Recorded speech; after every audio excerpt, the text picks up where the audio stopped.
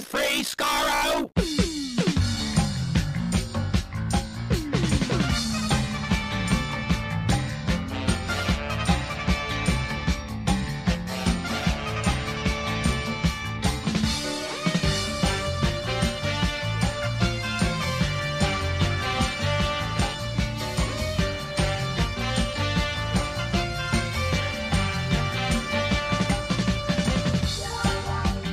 Hello, everyone. Welcome to Radio Free Skaro, episode number 841. I am Steven in Edmonton. Morning, Vancouver.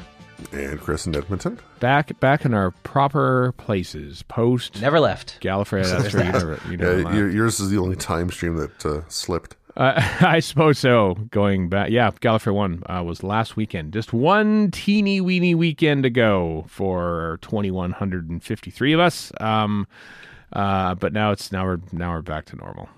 Sad, normal, boring, normal. Yeah, normal is in quotes. No, dying. I'm not gonna say dying days of COVID. Dying days of COVID restrictions. Yes. Pandemic filled, nuclear tinged. Yeah, nuclear tinge. I know. War torn. This time around. Yeah, it reminds me of the. It's an episode that I haven't seen in a while, so go with me on this. But the opening bits of the Wedding River Song, where everything happens at once, basically, and this is kind of what we're in right now. It's becoming more relevant by the day. Yes. Yeah, like hey, here's your pandemic. Here's your nuclear war threat. Here's your imperialist invasion. It's like it's all happening. It's all happening. What a Does great this time. mean that I can wander around blithering like a madman in a toga? I think that's fair. I think you know what? Why not? It's 5:02. It's 5:02 everywhere, and you can do what you want because it's all happening at once. Makes perfect sense. This episode will feature us catching up on all the news that we missed over the past week. Most of it's TAT news, which is important, the most important news. So. But first, I look back at Gallifrey One, which I know obviously you two cats weren't at. And we sort of covered it on the episodes that we did last weekend. But it was a fun time. And I was like really worried because I know that not being at Gallifrey One was tough, especially for the two of you. And I was like, not great. I was sort of like going, how do we tell people that we're having a really good time, but not upset? I didn't listen to the previous episodes for this very reason. Yeah, so it was. You can go right ahead. I'm not going to hear it. No, it was a necessary thing for everyone who's there. Like I didn't realize how much I missed it and how much I needed it, and I imagine everyone else was thinking the same thing too. Like when I arrived, I was thinking, oh well, I'm just gonna go up to the hotel room and stuff like that. But then you see the first people who know, it's like, oh god, I haven't seen these people in 2 years. I miss them. And there were hugs all around, masked hugs all around. And it was a weekend of healing in a way. And I know that sounds kind of pretentious and stuff, but it really kind of felt that way throughout the whole weekend. I was very nicely toasted on Sunday night. I was Meaning people toasted your presence, or you were quite drunk? I was drunk and very happy, and like I complimented Gary Russell 3 times, and that's how I knew that. Oh, maybe I should switch to water now. That's when you cut back. Yes. Yeah, not once, not twice, but thrice. Yeah, but you know what? The thing is, and I don't want to sound like pat or insulting in any way, but I know 2153 was the attendance, but over 3,000 people still paid. There were 800 people that paid for tickets and just didn't end up going. The two of you amongst them. And yep, I'll say this: if it was full, if it was like 3,300 people, I don't think the people who were there would have had the good time that they did, because there would have been too many people and everyone would have felt uncomfortable with the amount of people, and it would just been a nervous time. But the fact that people like you who paid money and didn't go helped support the convention, helped make it happen, helped make it a comfortable experience by not crowding it for the people there. And the people who were there, the amount of love that was at that convention last weekend, I think helped invigorate Sean and the convention itself to keep going. Because I think there were times in this past year, certainly leading up to this convention, where like it was Sean even said it was looking dicey. If this convention didn't happen, maybe Gallifrey One was gone forever. And I think that we kind of, all of us, by not being there and by being there, helped really light the flame again. And that's why I think it was probably the most important Gallifrey One that there's ever been. Because of that, way to make us feel good about missing it. Well, you did your part. Fair. That's the thing. You did your part. If everyone had come, it wouldn't have been the relaxing atmosphere that it was. But the fact that you actually, of course not. so thank you. I mean, it. That's, when I finally made the decision to not go, I mean, I looked at it like what Worldcon does with their supporting memberships, where you pay, but you don't go, but you just so you can help out the convention. Yeah, and I'm totally happy to do that. I would have preferred to have felt safe enough to go, but I didn't. I'm honestly happier to do it in this case than I am with Worldcon. So, but it's a good analogy. Oh God, yeah. Oh yeah, definitely that. Yeah, I mean, once you got there and it's like, it's sunny and it's LA and you realize that, everyone who's attending the convention is vaxxed, double vaxxed, many cases triple vaxxed, and everyone, is wearing masks and stuff. Like it just felt safe. And then it was nice all weekend. And so, as you heard, we did all of our recordings outside for safety reasons and because it was nice. Sitting in the sun doing interviews and stuff. If it was a rainy weekend, it was like, oh, this is depressing and stuff. But the fact that the weather agreed with everything as well kind of just made for a pretty nice weekend, all things considered. But now it's done.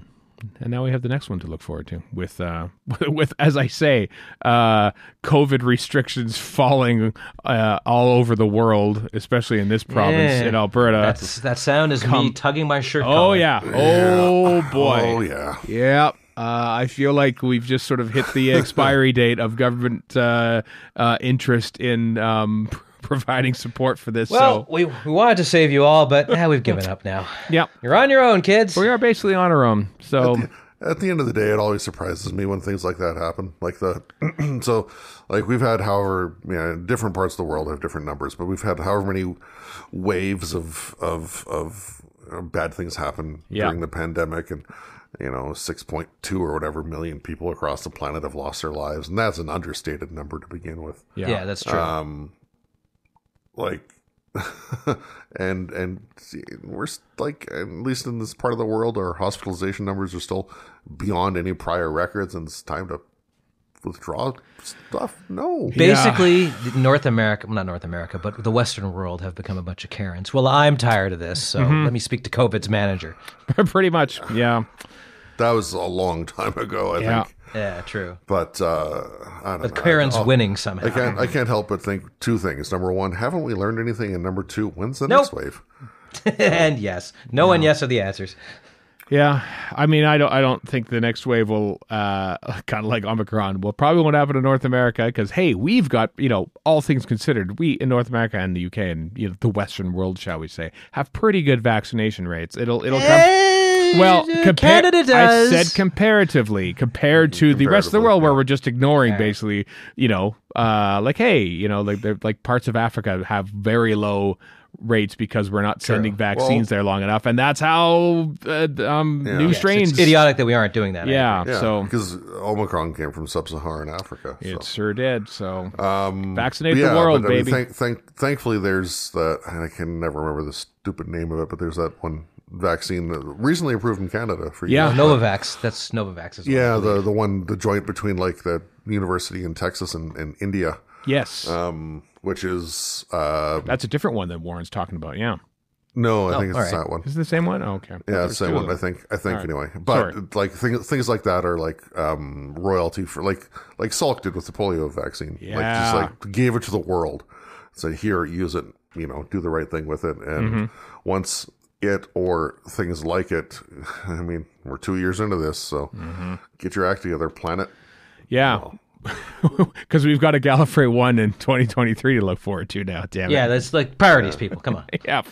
It's good to have a target. It's still sad to read. It's still sad to read about things. I read an article the other day about how many wasted or destroyed vaccine doses were in the UK recently. I say recently, I think it was calendar 2021 or some such. Yeah. But like there's millions of doses going to waste and it's all in the Western world, of course. Naturally. Because we're not doing a good enough job about getting these things to other places. Mind you, most of them were like AstraZeneca and whatever, but like things like that India / was it Baylor? I can't remember which university in Texas.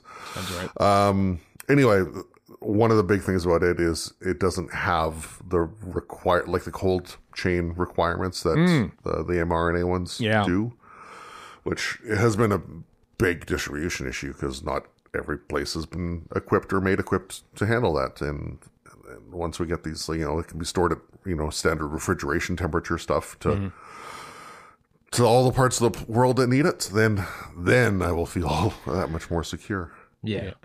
Until the next disease comes around, which is anytime now, sure. There's always something. I mean, at the end of the day, there's always something. Good old Sonny Warren. Not at all. But it was, anyway, it last weekend showed that, you know what, maybe we can do this. It gave me hope. It gave me optimism is basically what it did. Just by being around people who are all like pushing toward the same goal and not wanting to be the ones to ruin it, basically, is kind of was also a thing, like we're not going to be the ones like we're not going to be patient zero here. Damn it, we're going to do our best to have fun, and it worked out great. And it was surprising how early on in the weekend, like it felt like, you know what, this is going to be pretty okay. I think we can probably do this. I never really felt that worried or nervous or anxious or anything throughout the whole weekend. I got emotional on stage, goddammit. I mean, I heard that. I listened to the first 10 minutes, and then I was like, that's enough for me. I can't take this anymore. I didn't think I would do that, but it kind of hit me, just how great it was to be at the convention again. So, yeah, it's a good healing weekend. I look forward to that feeling next year. It'll be good. As do I. It'll be a blast. I mean, it felt like, yes, we had fun, but it did feel like, we were missing a lot of people. And not just numbers wise, but, in attendance wise, and just like a lot of our friends weren't there. And which means that I sort of like, we latched on to other different bubble. I saw Jeremy Radica a lot more than I ever had at a Gallifrey One before. Fellow Canadian.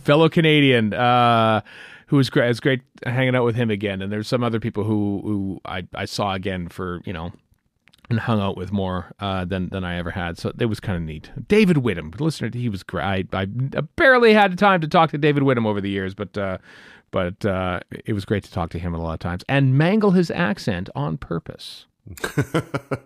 Yeah, you do that anyway, though. I did it a lot. Oh, the Scottish accent was... Oh, no. Please don't remind me. A victim of... That's a worse plague than the one we're currently undergoing. Bad accents. I almost dipped into it on stage because when was it? McCoy? No, it was Jonathan Watson because he's got a great Scottish accent, and I was he was on the live show. Because he's Scottish. I know he was on. I could see you doing it to take the piss out of Liz Miles, but I did. Let me tell you, I did. No, well, I tell you what. There's so I did a few panels, which I really like live commentaries. It might be my new favorite thing because I did two of them. One of them with Jonathan Watson on the Saturday morning at 9:45 for War of the Sontarans. That was a lot of fun. But I really liked the Adventure in Space and Time one with Matt Strevens and Sacha Dhawan, who is very dreamy. Everyone who thinks that he's very dreamy. Well, that's news. I'm glad you're here to confirm this. I couldn't have guessed my own. That was the prevailing message I heard about Sacha Dhawan, was how pretty of a man he is. Oh, he's pretty. Let me tell you, though, when you're seated right next to him for an hour, because he had to run off after to go to the VIP event, and then you make him laugh and smile, and he's looking at you when he's saying that. Let me tell you, folks, you think he's dreamy you feel on all stage. Funny inside. Oh yeah, in my headcanon, he ran off to see the fan vids, and only in my headcanon. Yeah, happened to go at the same time. I tell you another thing that because it's funny how various. I think our live show, the live tweet of the live show by Scribblescript on Twitter, what basically hit all the rounds. Like the Radio Times are picking up on, at a convention, Matt Strevens said this. It was actually from the RFS live show. What I, back to Doctor Who, the one thing I sort of picked up is how ramshackle the production was on Flux, which was really interesting. So, for sure, a couple, COVID, man, COVID. Well, I don't know, it was just COVID. I think it was literally when they said that, Jonathan Watson said several times when, in the War of the Sontarans episode 2, when they did that one in the first block, they said, you know what, you might be coming back. I think they might want to have you back. They didn't know that they were going to have him back. Eustachius Jericho, when he was shooting in the first block, they thought, let's write him in later too. Like, it was so fluid that they were writing in characters that appeared in episodes 2 and 4 into future episodes after they had appeared on the show, which is staggering to me. And then this is a great one because I forgot to wear my passenger mask, right? The one that you can buy off of Amazon. Oh, right. Yeah. Oh, yeah. And I took a picture of that on the last day. And then I quote tweeted it saying, because Matt Strevens said on the Adventure in Space and Time commentary, I just happened to mention that because he was talking about the salad basket in the bottom of the TARDIS console in the Adventure in Space and Time. And I mentioned, oh yeah, I bought a mask off of Amazon because it's screen accurate. And Matt Strevens said, oh yeah, that's because they had a last minute costume change. And I quote tweeted that anecdote, and then literally I can't remember the actor's name. The guy who played Passenger in Flux replies and says that they actually had an entirely different mask that was very much in line with Swarm and Azure, and then they literally says, no, you know what, it looks too similar, let's cancel it. But they're shooting tomorrow, so we need a mask by tomorrow, and hence Amazon same-day delivery came to the rescue. This is how crazy and literally in flux Doctor Who was. I've always argued, that is very much in the tradition of Doctor Who. So. And let's face it. Crap you found on the street, done. Let's face it. Everything. Now it's iconic. Let's face it. Everything. I saw the last episode of Book of Boba Fett. The guy there, the Bib Fortuna guy, was holding a Nintendo console from the 1980s or something. It was actually I think it was Nintendo. You're right. Yeah, Coleco. Something like that. Yeah. It's happened. It's Blake 7. That happens all the time. It does. Honestly, it does. It does. For instance, I think it's a Space Museum outfit that Bosk is wearing or whatever. That's just one example of countless ones. Oh, stuff gets passed on to the generations. Yeah, the outfit you're talking about. Or moved around, or you shoot in the same place, but it's shot in a different angle. Yep. There's a million places in LA that we've all seen a million times, but because people are good at their jobs, we don't notice. Mm-hmm. But not so much Vancouver, and indeed Wales, where we start. Although, you know what, they've been getting good at it in Wales. Used to be there was a time in the early 2000s where every planet was a somewhat rainy forest, and that was certainly Vancouver. That was definitely. Or Coquitlam, more accurately. Coquitlam. Anyway, these are things that I learned and picked up over the course of the thing. And it was great. Mandip Gill apparently just had a grand time. What I love about that is that her and Jodie Whittaker were at London, whatever it was, the film Comic-Con this weekend. Their version of San Diego Comic-Con. Yeah. Yeah, and it was her and Jodie were having a ball, a blast from pictures that I saw. Jodie photobombed a big photo op of Jodie cosplayers, and they didn't know that she was there, and then she appeared and they all went crazy. But I'd like to think that Mandip Gill said to Jodie Whittaker, I was just in LA last weekend and it was a blast. Hoping to, and she won't be the Doctor as of whatever next year, I guess. That's true. She'll be a new mother again. That's true. So that may be more important than going to LA. You know what though? After I don't know. I'm a male, you understand. I don't know what. You're treading into dangerous swampy waters. Yeah, how? I mean, she's a working actor. She's just still got to pay the bills and the conventions and stuff pay bills, and so. I don't know how long after. I think that might be your sunny optimism speaking there, Steve. Well, I don't know. I mean, it's quite fascinating. I mean, we've never had a woman in the lead role of the show, obviously, before and been on the show for that long. But obviously, they had sort of thought, you know what? Let's do 3 years of Doctor Who, and then we'll have another kid. And that's pretty much what they did, because she's quite visibly pregnant already, and so they were planning. They were planning ahead. This is what you got to be when you're an actor. When you're a woman actor in the business, when am I going to have the kids? In and around being a Doctor Who for 5 years, which is essentially what she was. But But hey, let's look forward to next year, because February 17th, 19th is when Gallifrey 1, 33 and a third, which is a great name because the third kind of represents the year that we missed, which is I find very amusing. And of course, it's Revolutions on a record player. February 17th and 19th. Tickets go on sale in April, sometime in April, right now.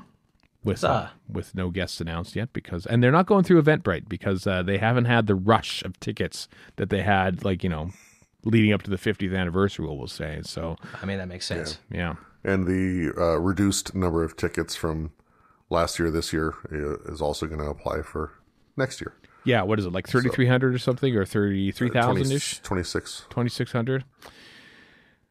Well, we'll see. Plus, guests and their plus ones and all that kind of stuff as well, of course. But so if everybody who buys a ticket shows up next year, unlike this year, it'll still numbers wise, it'll still be smaller than it has been in the past. Mm-hmm. Whether it feels that way or not, I was going to say it's not going to feel like. At least for me and Chris, we'll get there and it'll be overwhelming because we won't have been around that many people in 3 years by that point. Yeah. Depends. You're probably not wrong, but it also depends on what ends up happening between now and then.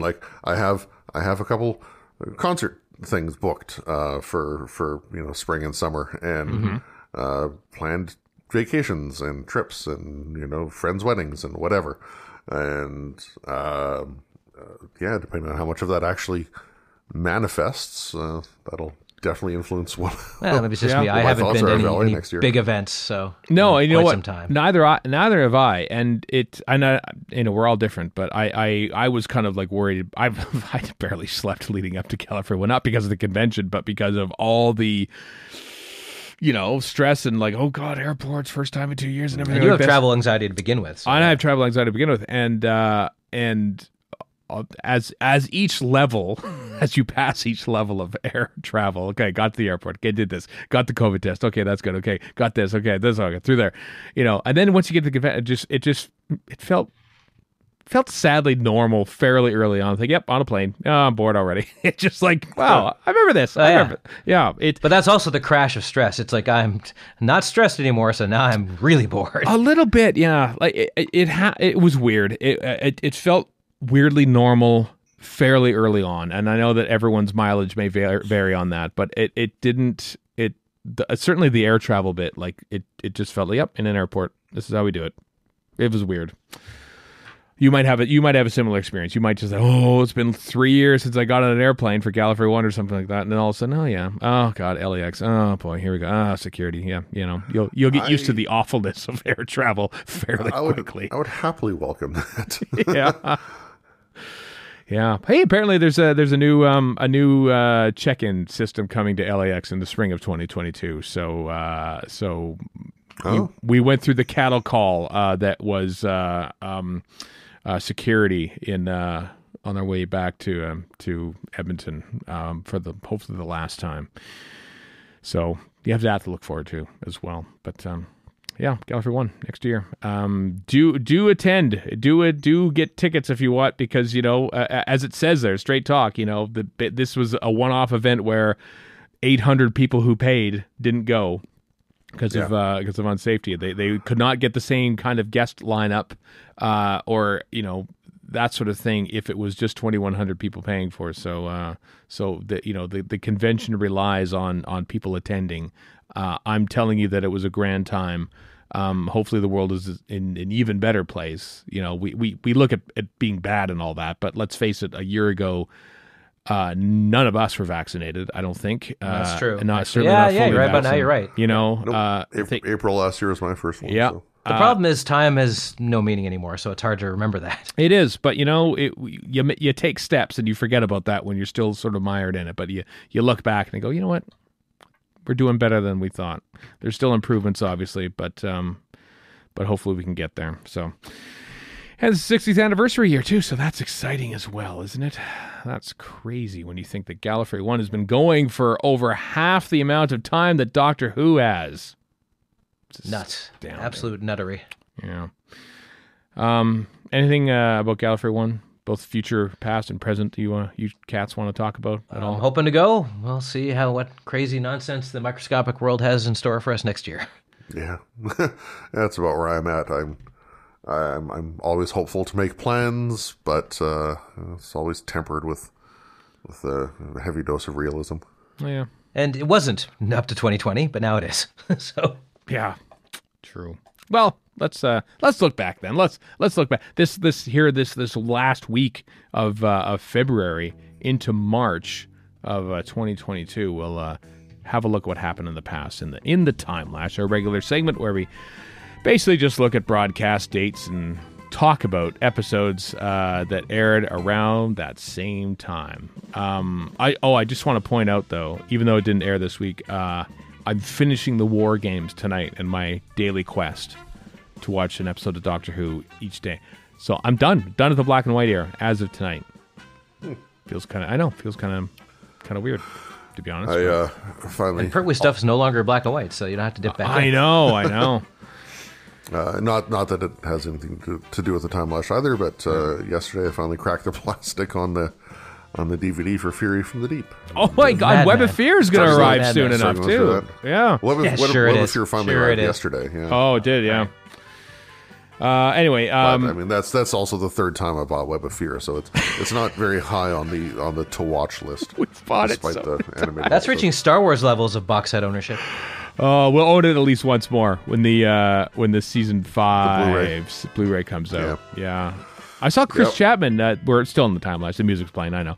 Chris Chapman is tweeting about how they've shot like a lot of stuff, like a lot of different documents. Matthew Sweet even referred to it in his interview with me on RFS 840 last week about how they've shot a lot of stuff for like extra, VAM basically, in preparation for future sets. So they're still working on them, and season 5 might well be one that's in the near future, given how much of it's animated. I forgot to say Abominable Snowmen. Gary, I moderated the panel on the animation, and Gary Russell did some preview images and stuff. They're still working on it, so they're hoping that it'll be in 2022. But there's a lot of work to do yet before it comes out. So I guess that explains why we don't have a release date yet. That's why they're still they haven't locked it. Oh God, they haven't even. No, literally, Gary Russell was like saying, "Oh yeah, just this morning he was like okaying shots and stuff." Over Zoom and stuff. So yeah, still working on it. Still work in progress. Let's see. Speaking of black and white, Pertwee that is no longer black and white. The Mind of Evil, episode 5, aired this day, February 27th, 1971. That's the cliffhanger with the where Mailer looks like he shoots the Doctor and then it ends. But the Mind of Evil is the one story that I have a hard time believing was ever made in color because it exists in my head in black and white. I totally see where you're coming from with that. Yeah. It does feel like that. It also adds to the spy stuff of it. So it does a bit, doesn't it? Yeah. So maybe they shouldn't have colorized it. Is what I'm saying. Well, you could just turn off the color on your TV, probably. So that solves that problem. Yeah.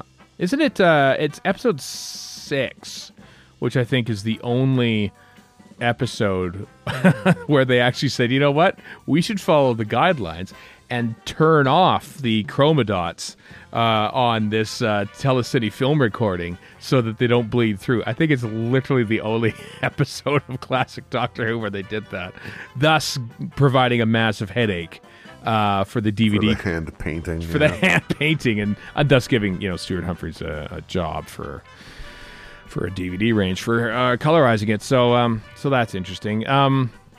February 28th. Oh my God, the end is near for Tom Baker. Episode 1 of Logopolis aired February 28th, 1981. I'm struggling to think of a weirder regeneration story. Like just in terms of weird atmosphere and the stuff that's going on, you're like, what the hell is happening? Are there weirder ones? I guess Planet of the Spiders is pretty damn weird. I don't know. I remember when I was watching as a kid the first time, like literally the first shot of the episode, like something's off about this. So I feel like something bad is going to happen by the end of it, and I don't know what. Mm-hmm. There's a real feeling, a harbinger feeling to it. Like a lot of the regenerations seem kind of rushed, and this one does not. It's kind of right from the go. You're like, stuff's going down here. That's true. Yeah. especially with the reveal of the Watcher. Spoilers. Yeah. I guess Tennant overdid it. Realizing how long that. Yeah, realizing how long the regeneration thing had actually been in play. Mm-hmm. Yeah. Spooky. Anyway, there's also, I skipped over some other ones. Doctor Who and the Silurians, episode 5. We all remember that episode, don't we? I don't remember what happened. 7. A lot of it just blends together. It does, because I'm used to watching that as a 7-part black and white omnibus. So I don't know what's going on there. Seeds of Doom, part 5. That's a good episode. Don't remember what exactly happened in those 25 minutes. Oh, I should say, speaking running around and tripping, probably. Speaking of Matthew Sweet, I love that he, Rob Ritchie, Lisa McMullen, and someone else went along to Tony Beckley's, who played Harrison Chase. His gravestone is in L.A. He died in 1980. And they went there and put flowers on his grave and posted pictures and stuff. It was great. That's kind of awesome. Yeah. That is really awesome. Yep. That is some dedicated nerdery, you know. So well done. That was pretty cool. Let's dip into March. What's March? We're skipping. Black Orchid. Are we skipping by Smarch this year? I think we are.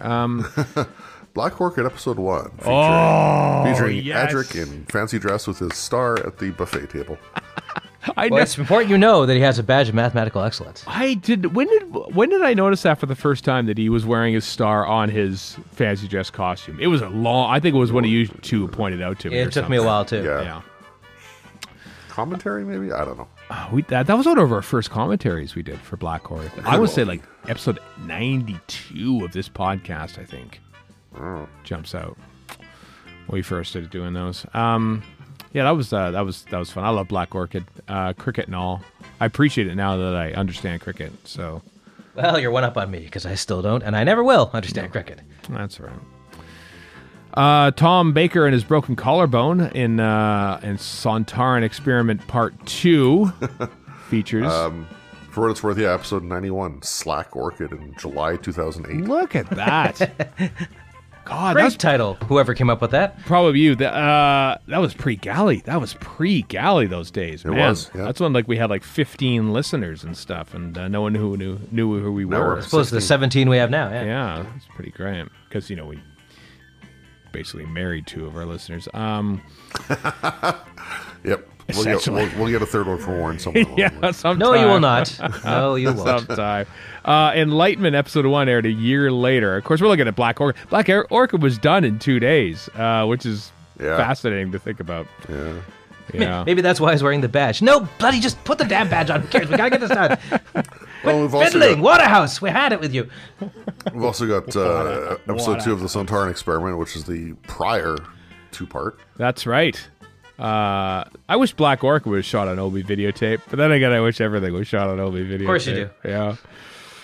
Seeds of Doom was on Obi videotape. We had that. Seeds of Death. That's confusing. Why did both have to air at the same time? Seeds of Doom, Seeds of Death. That's really confusing for some people. With several years split between them. Yeah. And I'm just going to jump ahead to the go for it. To the episode that caused no division in fandom whatsoever. The Timeless Children. None whatsoever. Yep. March. We all agree it's awesome. Well, that's March 1st. 2020 2020 had yet to begin when you think about it, but that was the last episode that aired before the pandemic really hit large chunks of the world. It was already in China, it was already in Italy, and thinking, it's a good thing it's not here. We can still have fun watching Doctor Who. And then about a week and a half later is when everything kicked off here in these parts of the world. So. Yay. That's what I remember most about Timeless Children, about how it feels like it's 28,000 years ago now. Yes, it does. 2020. Yeah, they're still talking about that. But Sacha Dhawan was in that. Did I tell you I was sitting next to Sacha Dhawan for an hour on a commentary? No, it didn't come up, actually. Oh, okay. Yeah. Well, it did. He was there. Let's see what we got here. March 2nd. Death of the Daleks. You want to talk about Death of the Daleks anymore, Chris? I mean, this is... No, I'm good. I enjoy it. All right. I like it a lot. Yeah. You got the end of the 2 Doctors in there as well. Oh, that's exciting. I don't think is good, but I like it anyway. I forgot we should mention that because February 27th is when the news broke that Doctor Who was being axed in a BBC plot. That was when the whole cancellation crisis in 1985 happened. I remember that. It happened between the two parts of parts 2 and 3 of Two Doctors. You remember that actually happening at the time? I do not. I remember watching... Given your access to UK tabloid newspapers in Edmonton? I remember watching many documentaries on it, Warren. Yes, all right then. So that's what I remember. So that was a big thing, obviously, because, I just remember reading about this stuff in DWM a year after the fact in old copies I got from a comic book store and going, what? Why was I not informed? Oh, yeah, because I'm some schmuck at Edmonton who's 14 years old. Yeah, I think I found about it in, 88? 89? Yeah, exactly. Well after This is what happened but in the years before the internet, people. Yep. Yeah, you had to come across the news half a decade after it actually happened. Because what? Germany invades... What is this? I never heard about this. Doesn't seem right to me. Oh, I got to see how this plays out here. Let's see what happens in 1940 here. Yeah. So that was a big thing that we didn't have to live through. So, but a whole generation of Doctor Who fans did. And let's face it, that fear of cancellation still exists in so many people, even though it's like, oh, Doctor Who only finished 8th for the week. Oh, I think it's going to be canceled again. It's not. Well, you're fine. Yeah, no. At the risk of opening the ratings can of worms, I mean, all the doomsayers based on that. Right. That's funny. I actually looked up ratings, not Doctor Who ratings. Ratings, Nielsen ratings, because I'm just curious. You know what? What ratings do shows get? What are the highest rated shows in the U.S.? And admittedly, this was like not a representative week because it was the Olympics and stuff. So like the top 4 or 5 were Olympic stuff. But then like there are 3 different shows called FBI that were in the top 10. Of course there are.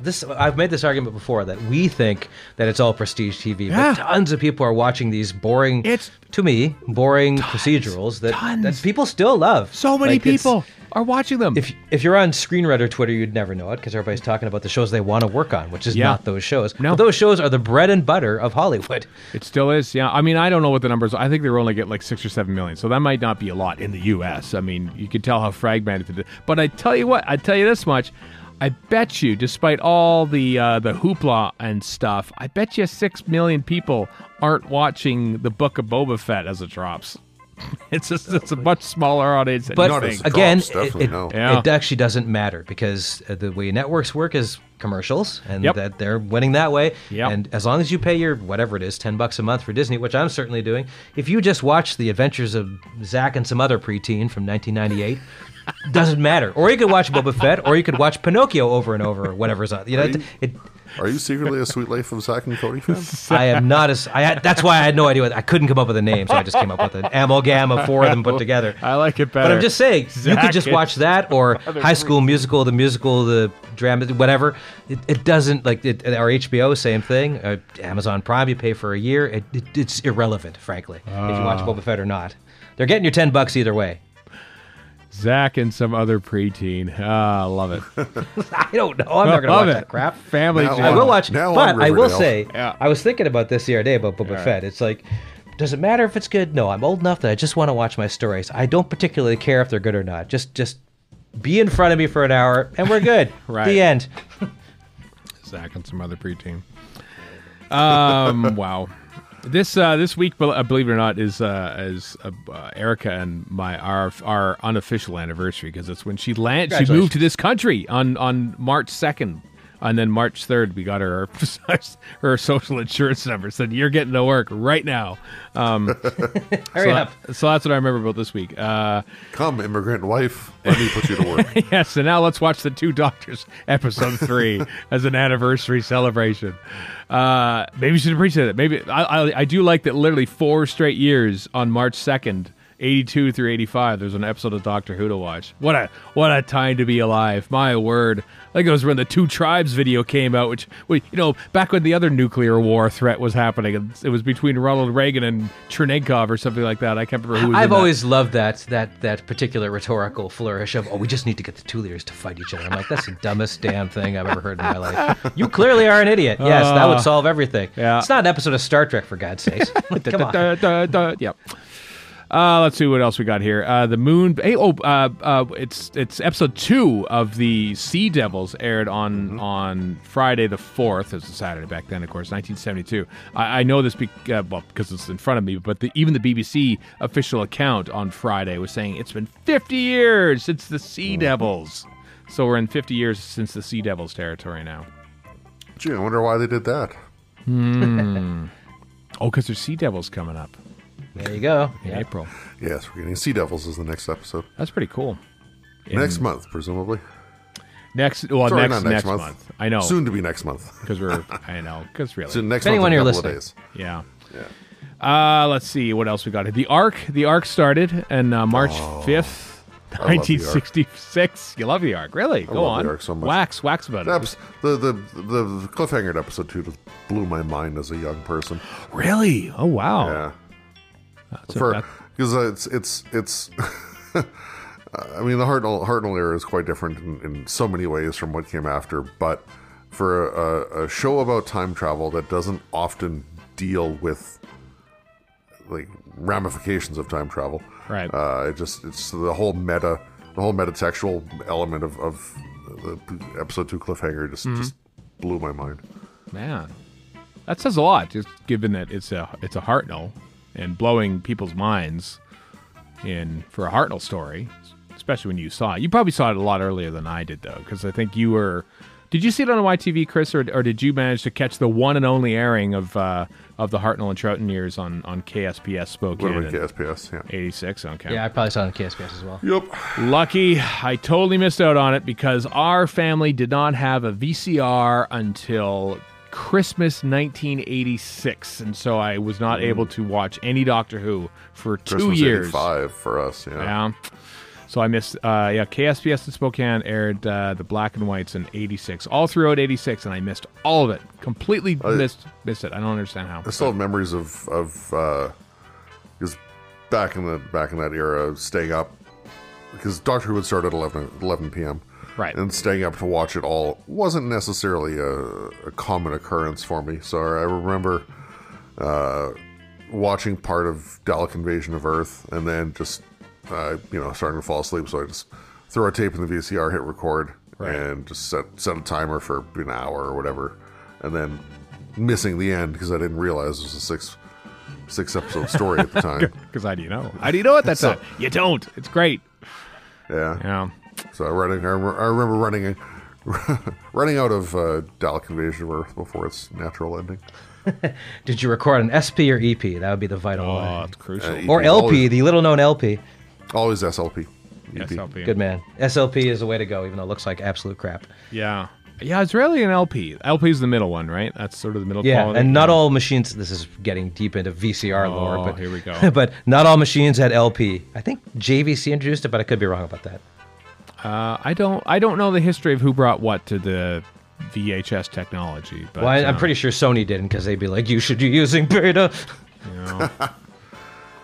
Never had a beta, always VHS. I think beta was pretty much gone by the time we got our VHS. So, yeah. I still have the remote. I still have the original tape that I used and taped over 1 billion times. The VCR is gone, but I kept the remote because that remote was basically a Smithsonian level piece in my household anyway. Like how many times did I press play and record on this remote? Yeah, I kept. My parents have, and I want to take this off their hands, honestly, a built-in VCR cathode ray tube, like 20-inch TV downstairs in the basement that only gets used when I come home because there's a tape that I recorded in the 80s of Pledge Breaks and Seeds of Doom. Oh my God! Get that! Yeah. We need to transfer that to digital. Several Christmases ago, I went through it and I did like sort of a tweet storm of here's a pledge break from the 80s. Oh, don't throw that tape out, Warren. Like this. No, I won't. They've been instructed never to throw those videotapes out. Okay, like I have a VC. I'm complicated. I've transferred a lot of my stuff, but I think my newer MacBook Pro doesn't read the software, and so I can't transfer VHS right now. So like, I feel like I have a bunch of missing episodes. Not really, but a bunch of VHS tapes that right now I can't use. So, but that when that time comes or I figure it out again, I want to transfer that across. I could just get a VCR off of eBay and digitizing things. It's so tough. It's tough to find VCRs now. It's amazingly tough. Yeah. Really tough. So I still have one, and I hang on to it. It's not even the best VCR anymore, but man, I hang on to that for this very reason. This happens with vintage computers too, because we're getting way off the Timelash here, but that's right. But I was just recently, I'm like, you know what? I wouldn't mind having an Apple IIc just to have it. I'm like, oh, $800? No, I don't think I will. Like, I could buy an iPad for that, and I already have an iPad. So what am I thinking? Yeah, exactly. I mean, it'd be cool, but why bother? Yeah, $800 is not worth it. Yeah. Anyway, before we get too far, let's just let's unless you want to talk about the racism in the towns of Wei Chiang, Part 2, which aired on March 5th, 1977. Then we'll just wrap up the talk. Boy, it's 45 minutes and we've talked about nothing. Can you tell we haven't talked to each other for a couple weeks? It's been a while. Let's talk about all the various news items that we missed over the past couple weeks. Just didn't bother to talk about. Deferred. Thank you. This is exciting. This is exciting news. The season 17 Blu-ray in North America, originally scheduled for April 19th, has now been bumped up to April 5th. When Galaxy 4 also comes out. Galaxy 4, it's like you wait forever for 2 releases, and then 2 of them come along at the same time. So yeah, Galaxy 4 buses. Like buses, exactly. So that's exciting. That's everywhere. That's on the BBC Shop, which don't trust the BBC Shop because should we go into our? No, probably not. I'm going to do it. No, we ordered. We ordered. Oh, I thought, you know what? Listeners, I've seen an endless text stream of this for the past 3 weeks. I will be checking out of this. This is the equivalent of stats, frankly. This is your chance for a quick little snooze warn. Yeah. So we thought let's throw BBC Shop some love and order the Web of Fear DVD on off there because it was a slightly cheaper price. A lot cheaper. It was like $10 cheaper. Yeah. And so we thought, let's do it. And for some reason, I got free shipping on BBC Shop. I don't know why. And so we did. And we each ordered a copy, and it said, yep, shipping February 1st. Excellent. Awesome. It'll arrive before Gallifrey One. And then February 1st comes along and says, yep, shipping February 1st. Awesome. Okay, should be shipping today. And the days and weeks go by, and you go on there, it still says, yep, shipping February 1st. So it's not shipping, folks. Still marked as pre-order. Still marked as pre-order. Right now, it's still marked as pre-order. Yeah. Yet available on February 1st. Yet available. So and I looked at, well, you know what? It's on Amazon now. So let's just order it. For less now than BBC Shop. And it got there 2 days later? I ordered mine on Friday and it came yesterday. Yep. I watched it all. I watched all 6 episodes with the new commentaries on it with Toby Haydock. Oh, nice. Yep. So that was something I don't do enough of with the Blu-rays and the all that kind of stuff is the commentaries for the new ones anyway. Because I would have watched the original ones back in the day, but I know, me too. Because I do kind of wish for the Blu-rays they would tell you which commentaries are new. Because some of them, they do some new ones sometimes. I know it says in the press release, but we don't get the book, you understand, here in North America. Right. So we don't necessarily know what's new and what's old when it comes to commentary. So I haven't actually dove into the commentaries much on the Blu-ray sets because I'm most interested in watching them with the infotext. And back when they used to get the DVDs, I would do the foolish thing and carried on doing this foolish thing for years, is watch it with the commentary and the production. I tried once and I could not do it. It's tough. I just couldn't do it. It's tough to do. It pulls your mind in too many directions at once. Yeah. It does, and I just end up rewinding. Oh, what was that again? I missed that. Oh, and the thing is, Steven, you and I are probably the best suited for that because working in master control means you can pull your mind in several directions at once, which I do to this day. But, well, actually, that's not fair because any kid with a phone and a TV and an iPad and a bunch of other stuff can also do that. Yep. So it's still difficult, though. It is difficult. It's tricky. You shouldn't have to put your mind through that kind of taxing, multiple levels of concentration. Well, but you will anyway because of completionism. I do. So that's exciting. I'm looking forward to that. That is, in a month, basically, just in a month, we'll finally have the season 17 Blu-ray set. This is really exciting. So, by which point, season 22 will have come out in the UK. So, yay. Yep. Still behind. At least that one we already have on pre-order. That's true. Yep. It's all there. Not from the BBC Shop. Come on, BBC Shop. We tried. We really tried. We wanted to go against the Amazon giant. And look what you did to us. I feel betrayed. Yeah. Sad. Now let me watch this show on Amazon Prime and order some things through Amazon. Yeah, I know. Anyway, let's talk about some whole bunch of audio stuff. My word, Chris, you have done good work, lots of work. I don't know what to think about this. Give him that good work. Come on, there's a lot. This is amazing. I mean, you've done some research. Well, this one comes from the Doctor Who news site. This isn't as much. Doctor Who Dead Air, which is a original David Tennant novel written by James Goss, is being read onto vinyl by David Tennant for Record Store Day, UK 2022. I don't know when that is. April 23rd. April 23rd. So that's you can get that on vinyl. That's cool for the vinyl collectors. And the Pirate Planet is coming to vinyl as well. The original BBC soundtrack version with interspersed narration from John Leeson, the voice of K9, of course.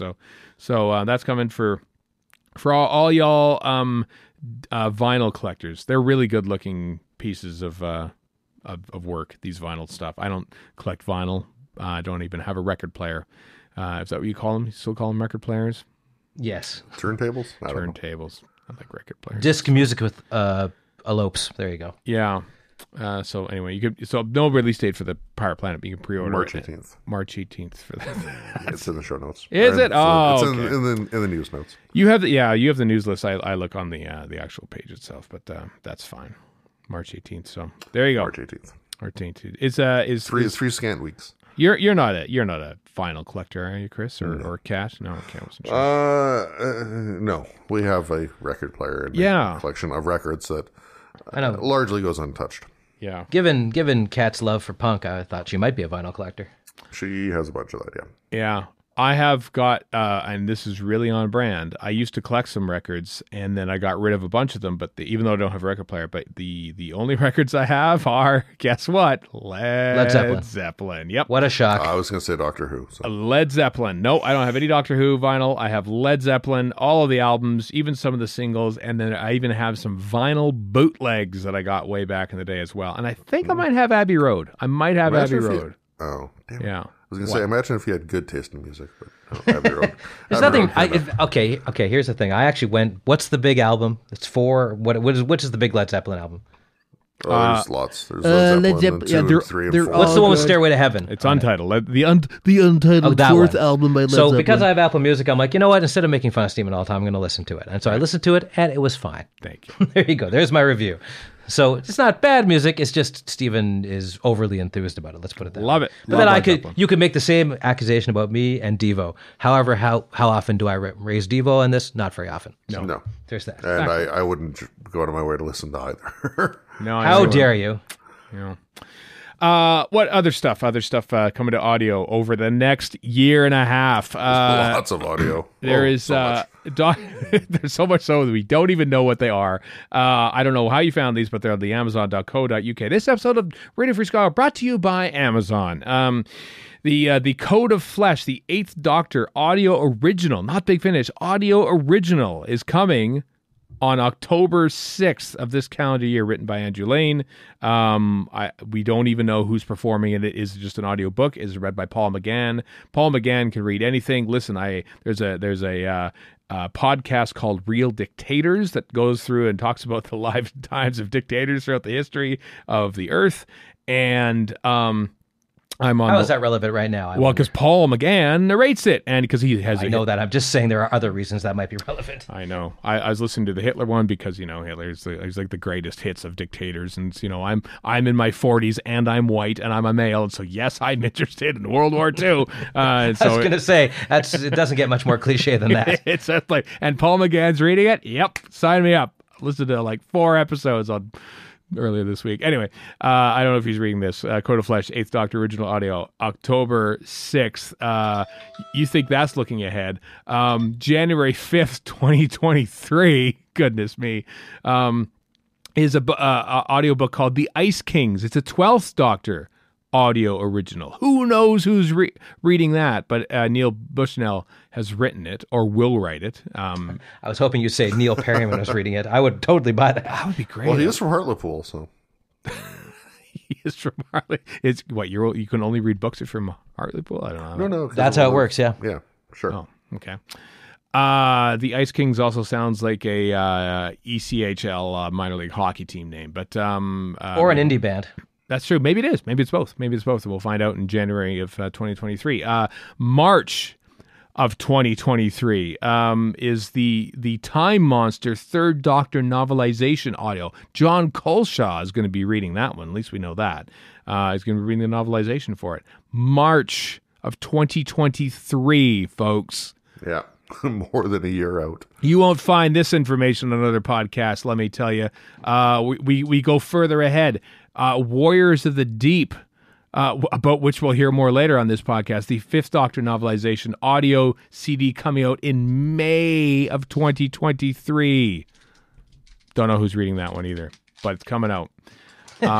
You heard it here first. Absolutely nothing on the title. Yeah. A little closer to home. July, of course, 14th sees the release of 5 novelizations for like one. I don't remember. Answers to Tara, I think is one of them. The 2 David Fishers. The 2 David Fisher ones and the 3 that you're going to mention here. Yeah. Well, there's going to be audio versions of those as well with the Fires of Pompeii, Zygon Invasion, and Eaters of Light all coming out on July 14th, both in Target book, but also audio versions. I don't know who's going to read those either, but that's exciting. So if you it's pretty rare it's the author that reads it. So it is.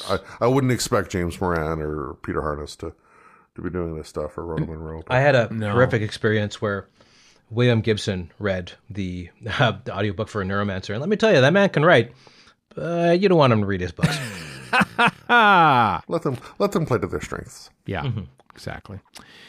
Hey, did you know Rose Tyler is back? This is something that Steve Barry hinted on our Gallifrey One preview edition. Rose Tyler is coming back for a new audio series. Her and her Joshua Tree National Park hat, and the official Big Finish photo. It's coming out in October. The Dimension Cannon. I want a cannon that shoots dimensions. I really want that. Like I wanted a dimension that shoots cannon. Or maybe the Dark Dimension is now canon. The Dark Dimensions in time. What if they amalgamated those two? How about no? Stop that immediately. All right. What else we got? Torchwood, Big Finish Torchwood Nightmares coming in April, which is more or less next month. I forgot to open up. Did I open up that tab? Yeah, I'm so confused. There's so much audio stuff. That's coming with Tracy Ann Elmerman, Mrs. Purchase herself, with Garrett David Lloyd and Tim Bentic. That's coming in from the monthly Torchwood release, Nightmares. Gallifrey War Room. This was announced at Gallifrey One on the Saturday. A new series of Gallifrey where they've basically pared down from Gallifrey to Gallifrey Time War to now it's just the War Room. That's it. There's just one room. Closet. Gallifrey Closet coming soon. Closet. But Let me out. Let me out.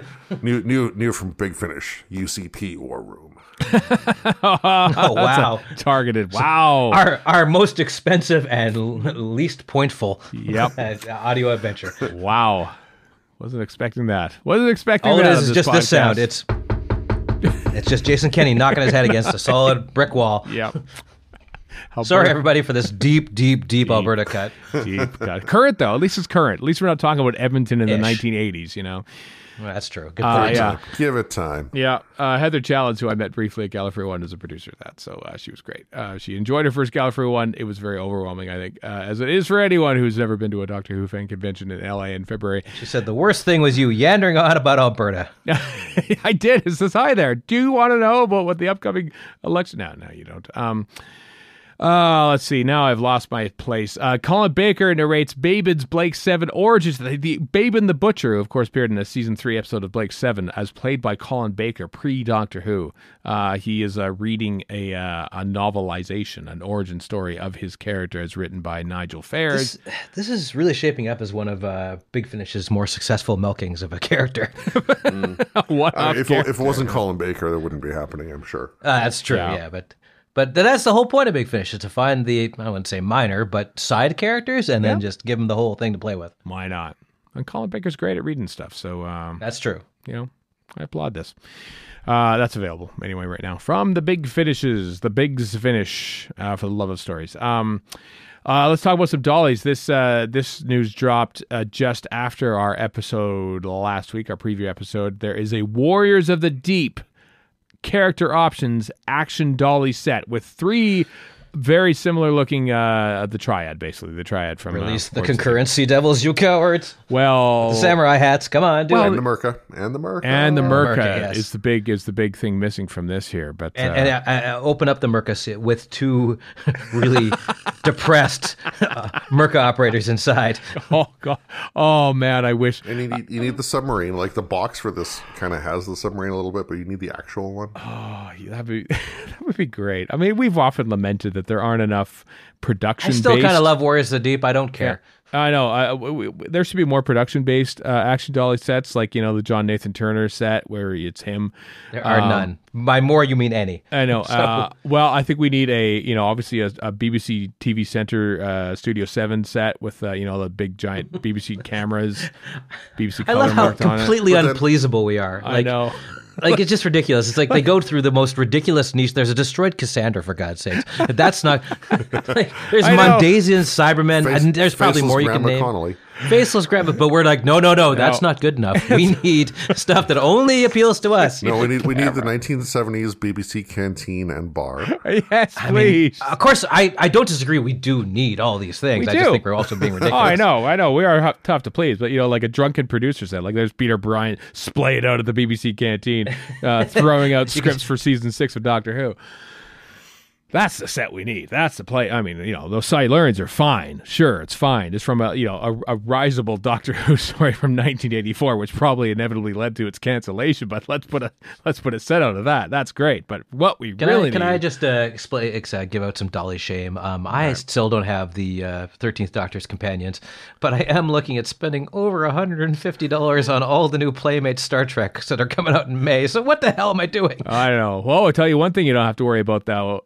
You got a special delivery of a custom figure this past week, didn't you, Warren? I did. That's very true. At the Dave Shep, otherwise known as Custom Who, sent me his Cyber Brig, which is basically a Cyberman, but it's also got a Brigadier's hat and sweater and mustache. It's glorious. And so if you look at the recent Bookshelf Doctors by the point in time you listen to this, you'll probably see it coming up this week. Let's just put it that way. That is, I think, honestly, he should have his own spin-off series, but... Well, that's what stop motion. I did spend $400 of the government's money on Dragon Frame stop motion. So, of the government's money, what they gave BC about a year ago gave $1,000 to families and I think $500 to single people. Oh, I remember that. And so I got $500 from the government, and I'm like, well, this is the one. Now I can make an excuse to buy. Also, I'm in a pandemic. What else am I gonna do? Make dollies move around on a camera. Right. So I bought Dragon Frame stop motion, which is about $400. Nicely done. I guess it's nicely That's done. what the Dr. Puppet uses, so if it's good enough for her, it's good enough for me. That's true. Well, anyway, I think the Warriors of the Deep set is probably only like a B&N exclusive or something, but I'm sure you can probably order them from places far and wide. Maybe Who&A or maybe from Character Options themselves. Oh, I just haven't done it. It's pure laziness on my part. Oh, I see. Well, you can, Warren. They're right there. Silurian Triad. Now in dolly form. This is cute. The Hallmark Itty Bitties 4th Doctor and Dalek set are available now. Like they're tiny. Like these are no bigger than a crayon according to the sizing chart. I look at them and I think they're huge, but they're just tiny. They have a whole bunch of other 4 inches apparently. Yeah. Various IP. They have a somewhat dark Tauntaun and Luke, where you can unzip the innards of the Tauntaun and put Luke inside. When you do that, realize that Tauntaun is dead. You are putting a person inside a dead Tauntaun. So, well, don't forget, Ring Around the Rosie is about the plague. So I mean, there's a lot of dark stuff for kids. That's true. There's a Jabba's Palace playset with a woefully out of scale Jabba. Oh, really? I didn't see that one. Oh. This stuffed toy to amuse children is not correct. I hate it. Pretty sure I sent that link to you guys the other day when I found this Doctor and Dalek one. Well, in between. Well, anyway, the Doctor Who one. Let's focus on that. Just before I accidentally buy the Jabba one, there's even a little song Screwdriver, and it's the 4th Doctor Who with his season 12. Because obviously this is a Genesis of the Daleks set based on the costume and the Dalek. So you can get them. You can get them from Hallmark now. So that's pretty fun. Imagine that 4th Doctor plushie thing on Hallmark. So why does it not come with 2 wires that he can maybe touch together? Does he have the right to be so damn cute? Does he have the right? I haven't looked at these last 2 items for much information, but apparently Doctor Who. I can help out. I will announce that you can talk about it. Doctor Who gets a Dungeons and Dragons 5e compatible tabletop role playing game. Warren, what is this?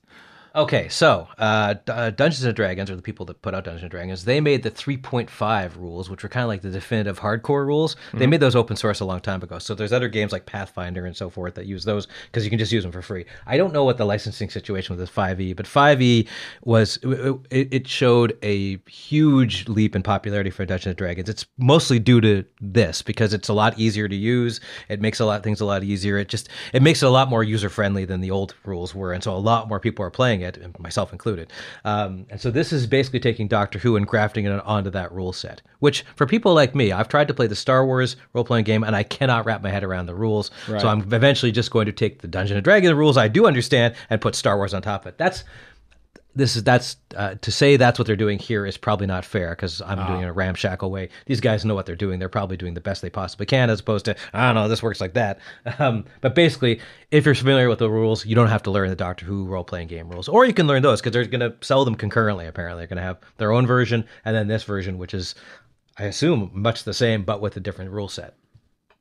I see. I think I see. Yeah, it's Cubicle 7. We've talked about them before. They make... They did the past Doctor Who role-playing game, didn't they? Yep, they do. Yeah. They do. Yeah. They not past, it still exists. It still exists, they've got a whole new version of that one coming out. So, that's right, with 13th Doctor on it. Okay. But this is just sort of a side thing that they're doing. So if you want to use this rule set, you can. Roger, Dodger. Got it. Okay. And it's coming out in Q2 2022. So spring, probably, by the sounds of it. So cool. Thank you, Warren, for that succinct explanation of what we were talking about. Dorkathon, I believe is a word you're looking for. That could be it too. Last bit of news before the obituaries. Gods and Monsters is a Kickstarter thing that's already funded. It's already they do these things really well. From Cutaway Comics, which does a bunch of Doctor Who crossover stuff in comics and stuff. This one's Gods and Monsters, where they have like gods like Sutek and others fighting other stuff in comic form and stuff. And what I like about this is this is perfect for comic book form, because if you heard this in audio, you'd be like, okay, this doesn't sound any more epic than anything else I've heard in Big Finish. Right. If you had it in a book, it's not quite the same thing. This is ideally suited to comics. Yes, it is. And it's partially written by, the late Bob Baker's involved too, because it's Omega. Stephen Gallagher, who's a rock star at because he is a noted author in UK writing circles, and boy oh boy, there were people hanging off of Stephen Gallagher's every word from the British writing literati at Gallifrey One. It was pretty cool to see, given it was Stephen Gallagher's first Gallifrey One. He's involved in this. He does a lot of these things. So anyway, you can kick into the Kickstarter right now. There's about 12 days left. It's all stretch goals now, of course. It's fully funded and then some. But yeah, they do good work at Cutaway Comics for this sort of thing. So we've talked about the previous projects in the past, and this is another one of those, including Sutek in comic book form. That's pretty cool. Sutek, yeah. Pretty cool. All right. So yeah, a couple sad losses from the Doctor Who world.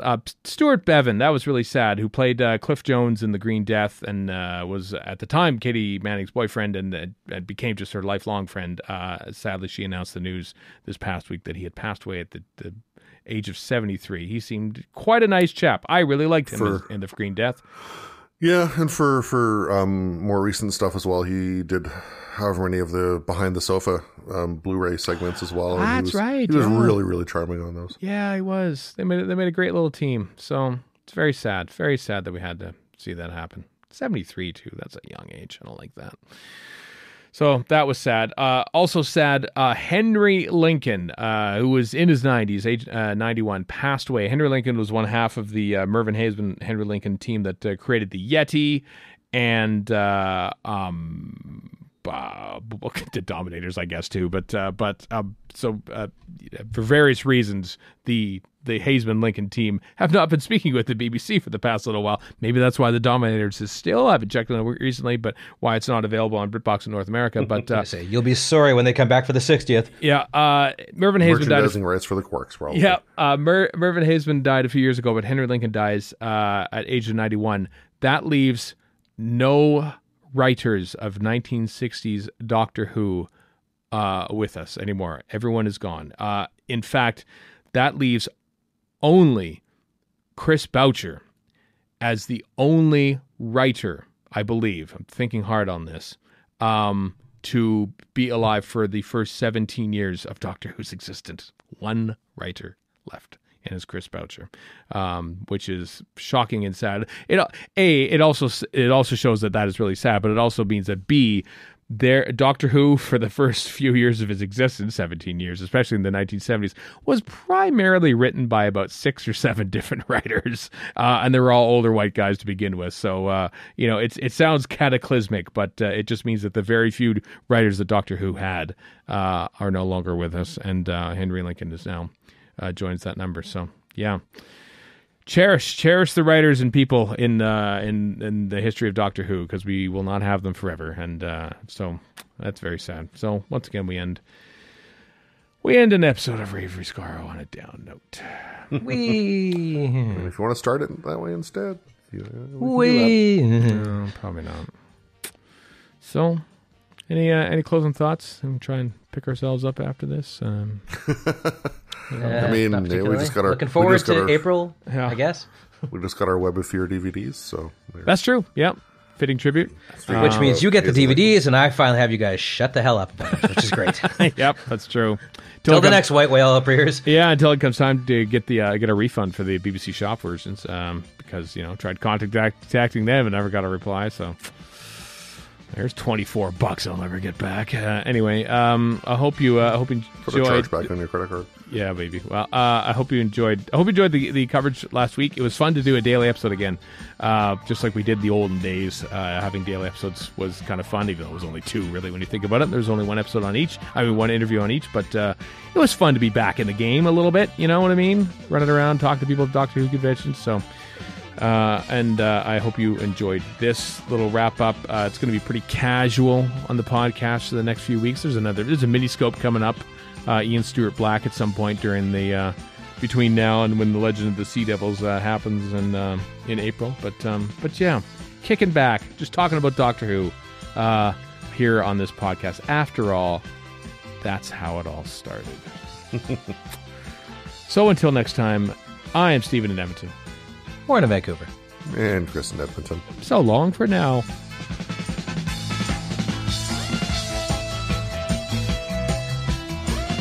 You've been listening to Radio Free Skaro.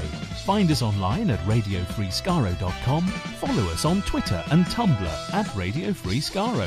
Subscribe to us on iTunes and donate to the show at patreon.com/Radio Free Skaro. Thank you.